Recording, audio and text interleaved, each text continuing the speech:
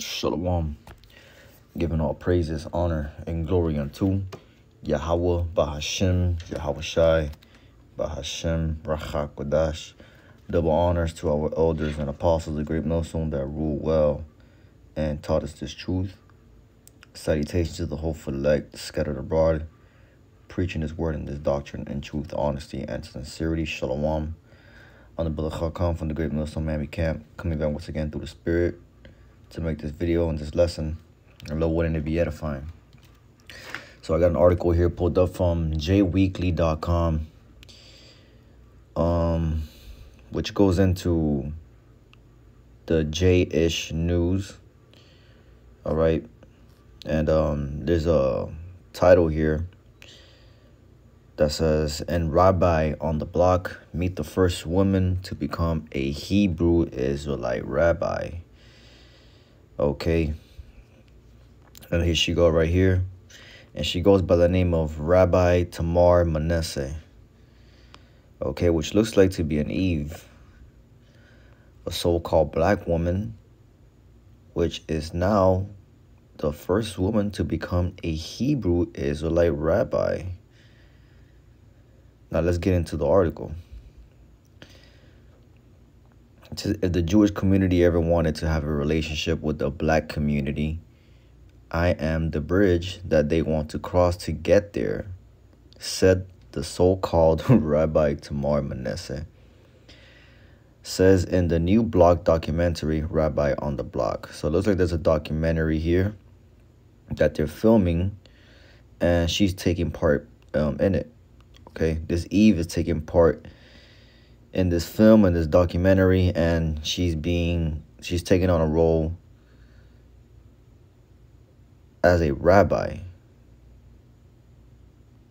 Okay. Now continue reading. Manasseh is the indefatigable anti-violence activist in Chicago whose story has been told in numerous articles, as well as in They Ain't Ready for Me, a documentary that played at the virtual San Francisco J-ish Film Festival in 2020. A striking photo of Manasseh wearing a t-shirt in the colors of the Pan-African flag and, quote, Shebrew on a grace on the cover of J in July 2020. So she's calling herself a Shebrew Israelite. Now this is going off already. This is going the hell off. And what is Shebrew? Shebrew's not even a word. I found a picture, actually, of her. And here she go right here.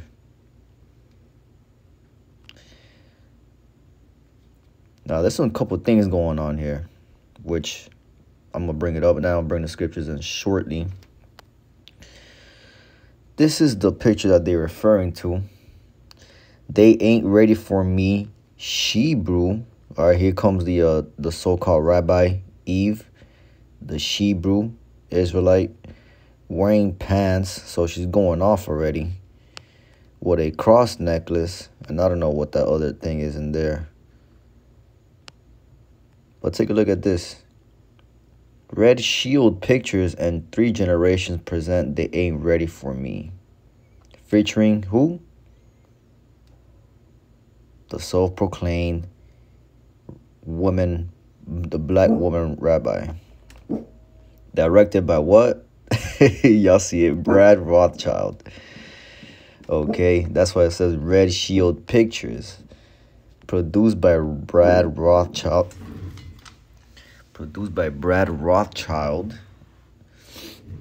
And Connor Callista. You can't make this shit up. So this is an Amalek directing this this abomination. And it's not just any Amalek. It's a Rothschild, a Red Shield. Oh, look at that. It says Red Shield Pictures. So it's a damn Amalekite that is directing this film. Okay. And through the Spirit, we know that he's doing that on purpose. See, these damn Amalekites, man, they know that this is going off. They know that we are the chosen people. The so-called blacks, Latinos, and Native Americans are the chosen people. And Amalek is willingly knowing this, that women are not supposed to teach.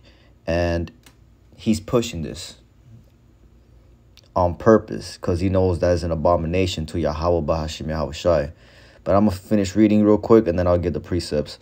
It turns out that Manasseh and director Brad Rothschild have more to say, a lot more. So it's a damn Amalekite that is directing this abomination. And here he goes right here. BR with the red shield. Rothschild, red child.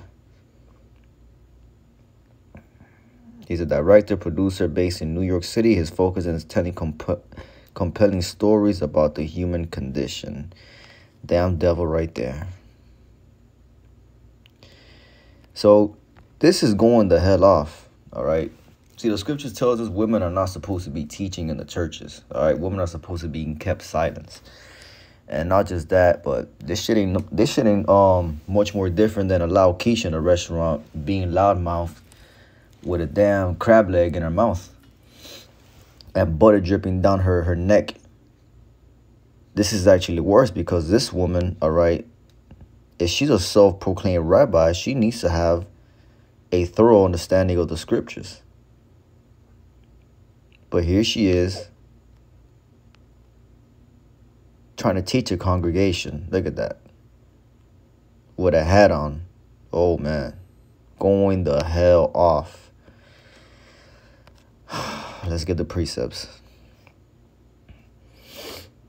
Because the Lord, you see, the Lord gave us the instructions, okay, when it comes to this, when it comes to these certain abominations and how to go about them. Okay. 1 Corinthians chapter 14, verse 34.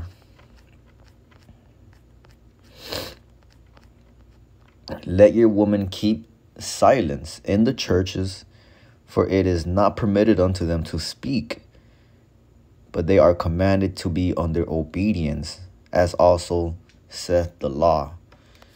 Isn't this a rabbi? Isn't she supposed to know the law? But she's not. And she got her hair covered too. So this woman is not supposed to be teaching, all right? This so-called rabbi is not supposed to be teaching any congregation whatsoever. She's supposed to be kept in silence, all right, and being under subjection of her husband.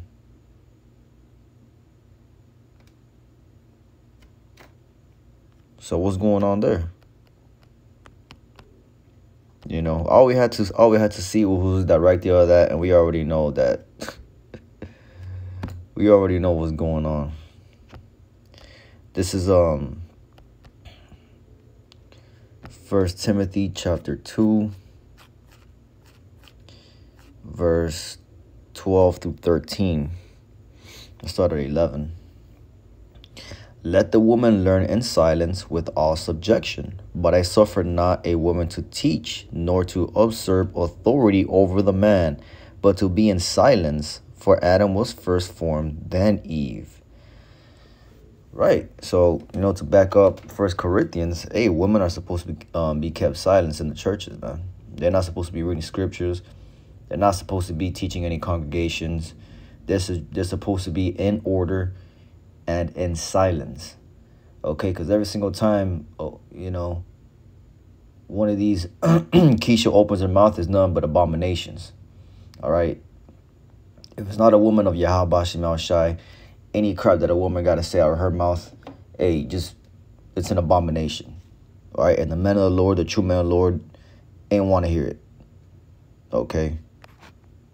So what is this woman doing? What are you doing? One mother, one corner, one mission? Tamar Manasseh, the so-called Shebrew Rabbi, Confusion and wicked. This is wicked as hell. All right. This is wicked. And where's her husband at? She needs to have a husband. She's supposed to be under her husband. She's not supposed to be teaching no churches, man. Genesis 3 verse 16, unto the woman he said, I will greatly multiply thy sorrow and thy conception. In sorrow thou shalt bring forth children, and thy desire shall be to thy husband, and he shall rule over thee. So she's supposed to be under her husband. It's not supposed to be the other way around. But we understand, you know, through the curses, you know, because really it was Jake that went off, you know.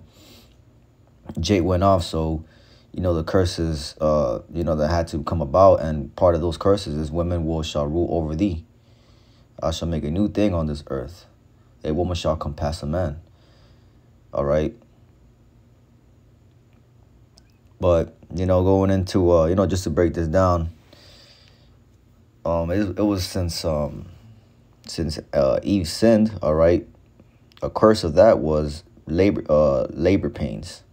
You know, when women go into labor, that is actually a curse that the Most High put on all the women, starting, you know, with Eve, on down to all the, you know, the women, because they committed sin, all right? But there shall be no labor pains in the kingdom. But nonetheless, all right, the scripture says, and thy desire shall be to thy husband, and he shall rule over thee. Okay, so the man is above the woman, not the other way around. Thus said the Lord. Okay, not the other way around. So, you know, really, she's just that's how you know Eve, man. Eve is Esau's little pit bull, man. That's what she is. Eve is Esau's pit bull. Okay? Because Amalek knows that,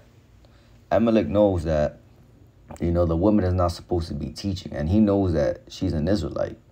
Through the Spirit, I believe that she's an Israelite. Okay? And he's doing that on purpose to push what? Confusion and wickedness and deception. But through the Spirit and power, Yahweh Shemel Shai, we're going to clear the air out, man. We're going to air this thing out, man, through the Spirit. 1 Corinthians chapter 11, verse 3. But I would have you know that the head of every man is Hamashiach, and the head of the woman is the man, and the head of Christ is the Most High.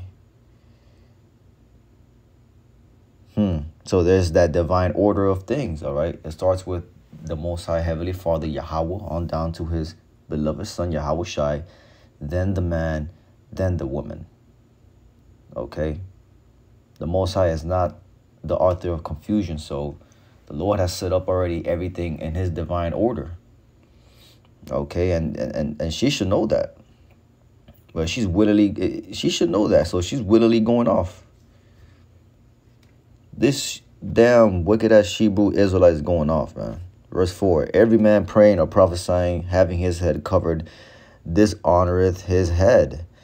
But every woman that prayeth or prophesieth with her head covered, dishonoreth her head, for that is even all one as if she were shaven, right? Because the glory of the woman is her hair. So, which means when women pray, they need to have their head covered, or when they are foretelling future biblical events, they need to have their head covered. Nonetheless, women should not be teaching any congregation whatsoever or teaching any churches. Got the menorah on there, which looks like it's missing a candle. Because there's 3 on this side, there's 3 on that side, it's missing a candle. More confusion. So, you going the hell off, man. She needs to repent. Rabbi Tamar Manasseh, if you see this video, you need to repent, all right? Stop trying to teach the congregation. You are women. Women are not meant to be teachers. If you're going to teach, you teach your children. If you're going to learn, you learn under your husband or the man of the Lord, the true man of the Lord. If you choose to continue to be disobedient, then guess what? The Lord is just going to have to deal with you through judgment, okay? You're going to have to eat a nuke. Verse 6 again, 1 Corinthians chapter 11, verse 6. For if the woman be not covered, let her also be shorn. For it be a shame for a woman to be shorn or shaven, let her be covered. Let's get the NLT. Yes, if she refuses to wear a head covering, she should cut off all her hair. But since it is shameful for a woman to have her hair cut or her head shaved, she should wear a covering. Okay. So, what's going on here?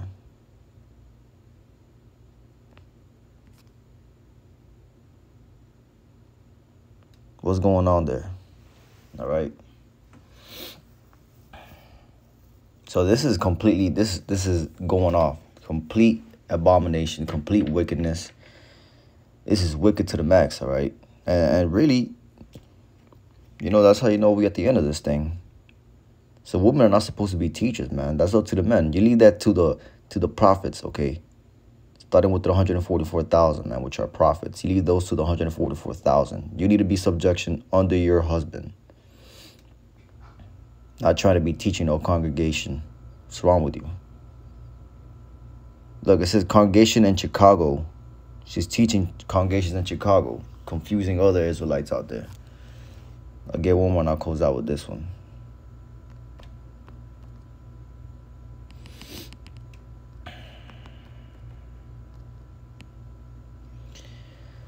Revelation chapter 21, verse 3. And I heard a great voice out of heaven saying, behold, the tabernacle of the Most High is with men. It says men, not women. Men. And he will dwell with them, and they shall be his people. And the Most High himself shall be with them and be their God. Okay? Because the 144,000 are men. Okay? That's why the nation of Israel had kings that were men. Noah was a man. The 12 apostles, men. All right? The prophets, men. The priests were men. The 144,000 which are walking and roaming the earth today preaching this word are men. Okay? You know, and you women that are in order, and this is not for you, all right? If you women are in order, call halayim la shy, you know, but this is just for these wicked ass demons, all right? This demonic woman calling herself a rabbi, and not just top of that, she's calling herself a Shebrew Israelite, trying to teach a congregation.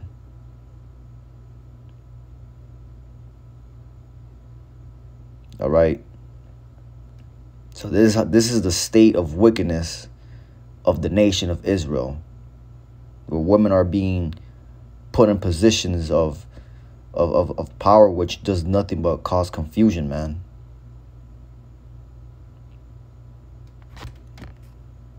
Confusion at its finest right here. Look at that. Look at that. Got a cross and a star of David right there. Can't get any worse than that, man. If you see this video, Tamar Manasseh, you need to repent. Straight up. So with that, I want to give all praises, honor, and glory unto Yahweh, Bahashim Yahweh Shai. Until the next one, Shalom.